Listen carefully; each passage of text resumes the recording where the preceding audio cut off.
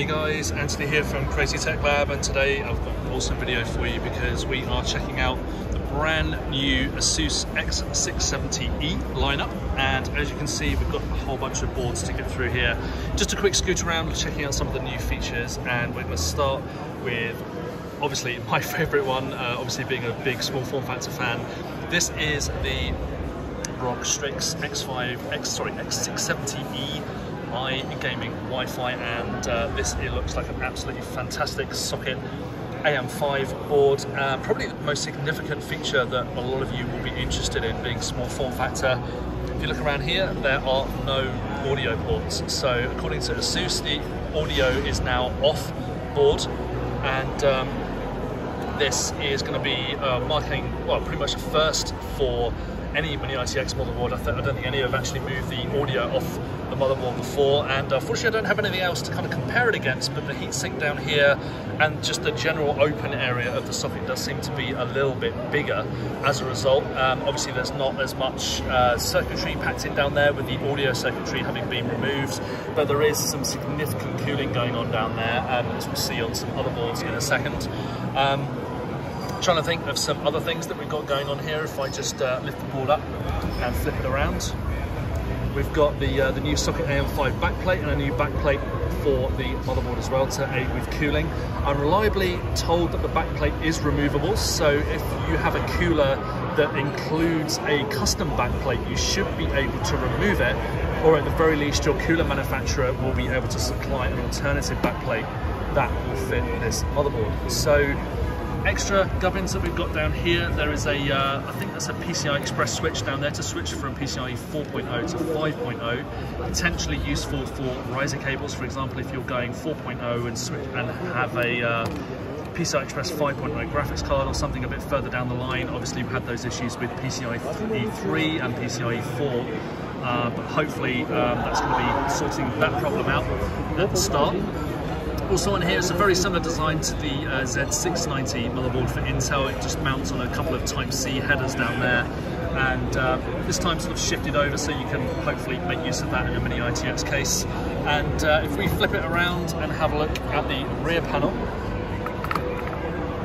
as you can see, no audio ports, and we've got two, I think it's two Thunderbolt ports. I'm not entirely sure, can't see on the camera, but I'm not entirely sure if they are actually Thunderbolt, officially Thunderbolt, but they are probably, you know, just the really high speed Type-C, which basically is Thunderbolt. I will check on the specifications whether that's sort of confirmed or not.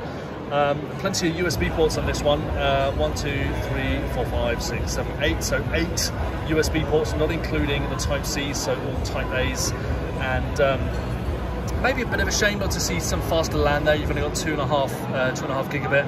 But obviously you get the 802.11ax Wi-Fi or Wi-Fi 6E, and of course video output, because AMD's new Ryzen 7000 series integrated graphics, so you no longer need to have a discrete GPU to deal with them. So another motherboard that is super interesting is the ROG Crosshair X670E Gene. It's the first Gene motherboard for AMD, and again, this is Socket AM5.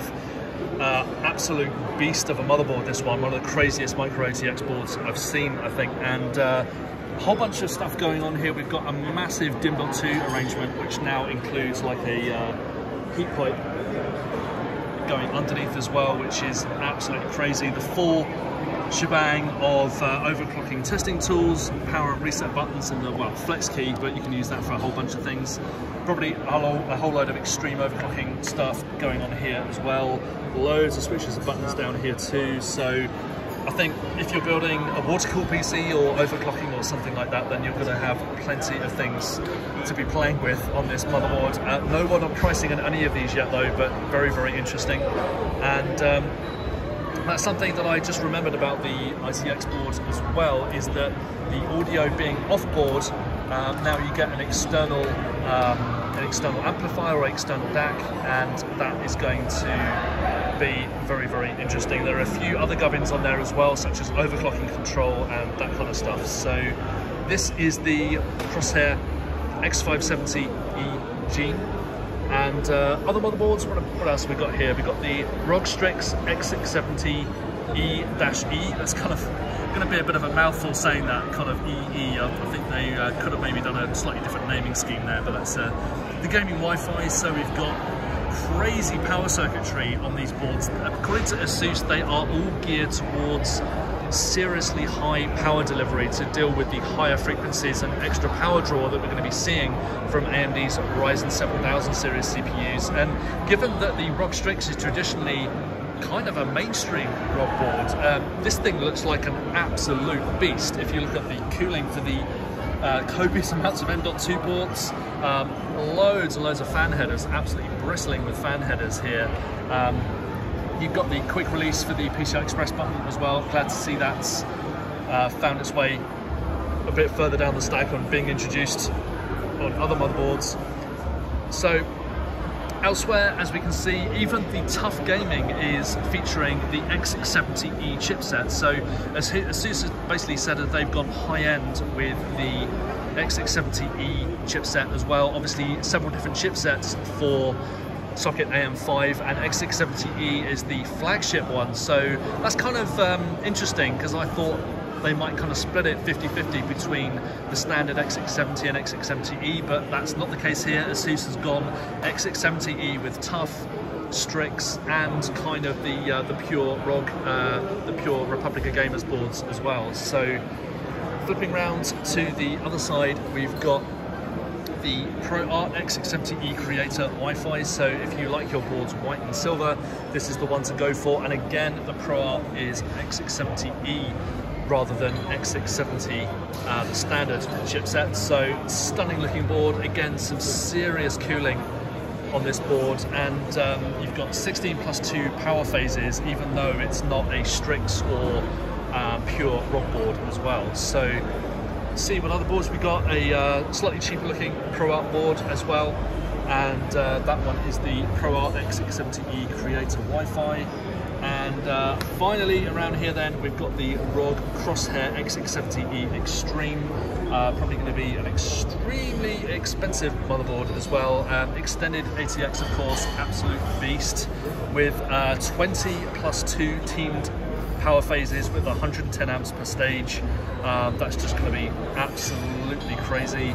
I'd love to see what this thing has got in the box in terms of accessories as well, because I reckon you get quite a bit.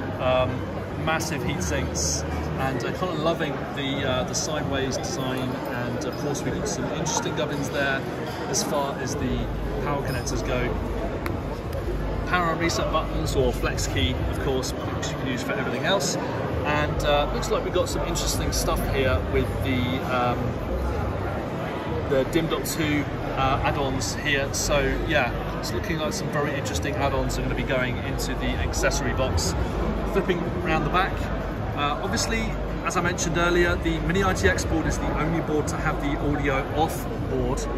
So here you've still got the standard audio jacks, and you've got just an insane number of Type-C ports here. It's just one of the craziest rear I/O panels I think I've ever seen. So finally then, we're down to the X670E Hero. No pricing yet on any of these boards, of course, but I dare say they're going to be pretty expensive. And finally, this is going to be probably the mainstay of the lineup. The Hero's been pretty popular, being a ROG, one of the cheaper ROG boards, or if not the cheapest ROG board, but we're still looking at something pretty substantial here. Doesn't look like there's any DIMM.2 arrangement, but looking around the back, an equally insane I/O panel, as you can see there, with 4 Type-C ports, onboard audio, of course, and then we are all the way back to where we started with the ROG STRIX X670E-I gaming Wi-Fi. So that's it from me. Quick scoot around the ASUS stand here at Gamescom, and I will be back very soon with more news and reviews, including the reviews that you're all waiting for, which will be including these boards and AMD's new CPUs. So thanks for watching, and I'll see you soon.